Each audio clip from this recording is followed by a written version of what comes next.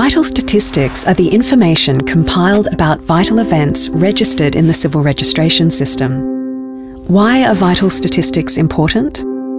Well, every country in the world needs to know about the characteristics of and trends in its population.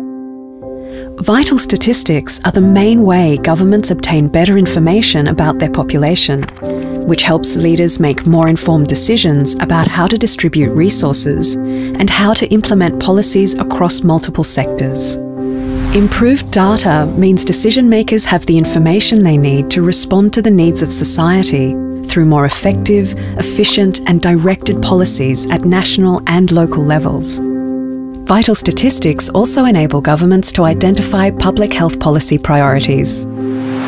Significant strides have been made in increasing life expectancy and reducing some of the common risks associated with child and maternal mortality and premature mortality in adults.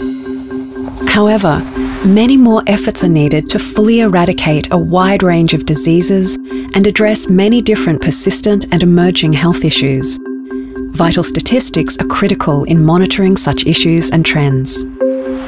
By gathering this information through the civil registration system, a country can then collect, compile, analyse and disseminate information about the population.